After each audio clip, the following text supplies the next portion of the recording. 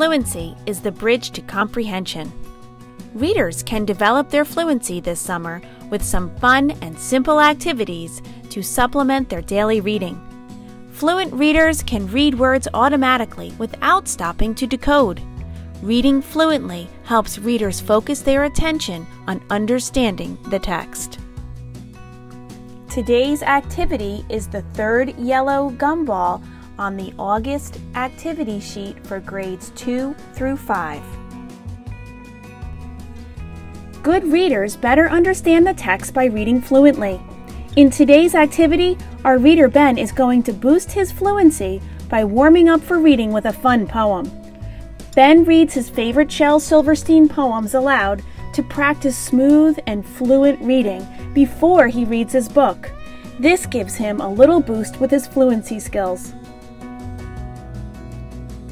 Sarah Cynthia Sylvia Stout would not take the garbage out. She scoured the pots and scraped the pans, candied the yams and spiced the hams, and although her daddy would scream and shout, she simply would not take the garbage out. The Lexplore Summer Reading Routine includes all 5 of the essential reading components with the activity set.